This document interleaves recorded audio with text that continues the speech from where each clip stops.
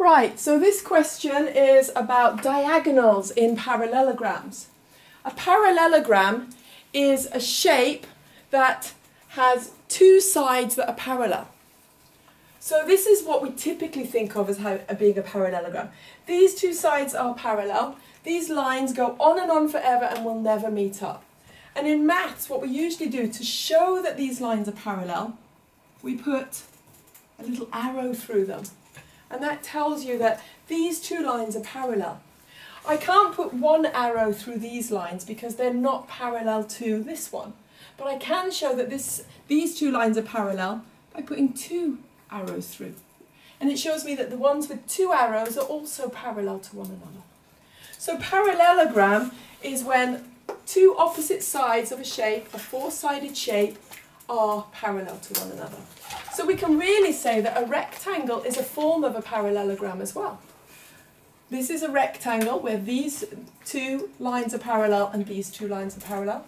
Here's a square where these two lines are parallel and these two lines are parallel. And here is a rhomb where the lines are both parallel but also the same length. And that's a rhomb. The question here is draw the diagonals and have a little look at them. Investigate what happens with the diagonals. So let's do that. We'll draw the nice bright colour of red. And we draw a diagonal by taking from one corner to the other corner and trying to cut through the corners as neatly as we can. From one corner to the other corner. And we do the same with the rectangle, from one corner up to the other corner. So that's what a diagonal is. A diagonal is always going from one corner to the other corner, unless it's in a circle, and then it must go from one edge of the circle to the other edge of the circle through the middle point. So diagonals go through middle points, you can say. And then we have our square here. So once we've drawn our diagonals, they're wondering if you can investigate the properties of these diagonals.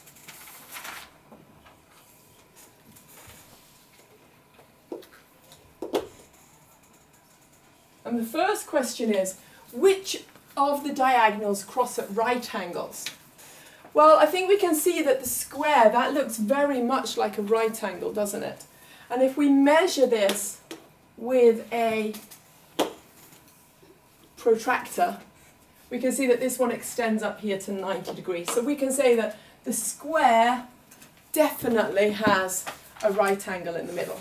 We can see that a square is made up of four right angles where all the diagonals cross one another. We can also see that here, this looks very similar to a right angle as well. Let's extend one of these diagonals so we can actually measure it with our protractor.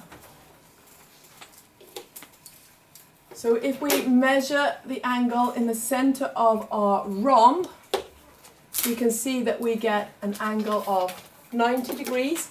We have, so when it's a rhomb, there's also the diagonals cross at an angle of 90 degrees. Because the lengths are all the same, the angles are all going to be the same. So we get this 90 degree cross. So the fact that the rhomb has a parallelogram with all the same lengths shows us that we get 90 degrees. But what about here? This doesn't look at all like 90 degrees, does it? This is a very much smaller angle than 90 degrees, but notice it's exactly the same as that one. So these two angles are the same angle. So if this one is here is angle A, this one here is going to be angle A too. We can measure them with a protractor and prove that they're going to have the same length. So opposite angles of straight lines are identical to one another. This one here is neither 90 degrees either, but it is maybe we could call it angle B. And you can see that the opposite angle on here is also exactly the same number of degrees. It's also going to be angle B. So what we can say about angles that are opposite sides of two straight lines and where they cross, they're the same. So measure that in your books and check that you get that. And when we have a parallelogram here, well, it looks quite similar to 90 degrees, but I don't think it can be because the lengths are different. So let's actually extend one of these angles up so that we can measure whether the angle on this parallelogram is 90 degrees, and we can see it's way off 90 degrees. If it had been 90 degrees, it would have been up here, and instead of it being 90 degrees, we have 100, 110. We have almost 120 degrees there. So this one is not a right angle, but it will be the same as the opposite angle again, because all intersecting lines cross and give you the same angle. Let's call that one A this time, and or let's give it another letter because it's not going to be the same angle as that. Let's call it angle C, whereas this one here we could call angle D, and those two will be the same. So now we've investigated the angles of these 4 different parallelograms. What's do the diagonals cross in the middle point of the shape? Well, I think we can see that the diagonals do cross in the middle point of each of the shapes. If we were to spin around these, so we can say that the diagonals do cross in the middle point of that shape, even though they're not all symmetrical. This one has an incredible a lot of symmetry lines, has symmetry on this side, 1 symmetry line, 2 symmetry lines. If we put a line there, we've got another symmetry line on the square, and a line there, we've got another symmetry line. It means if we were to put a mirror here, then it would look exactly the same on the top as it would on the bottom. If we were to put a mirror here, we'd get the reflection of the square in the other side. That's what symmetry line means. It's like a reflection, a perfect reflection. This rectangle doesn't have a symmetry line there. It's not a symmetry line at all.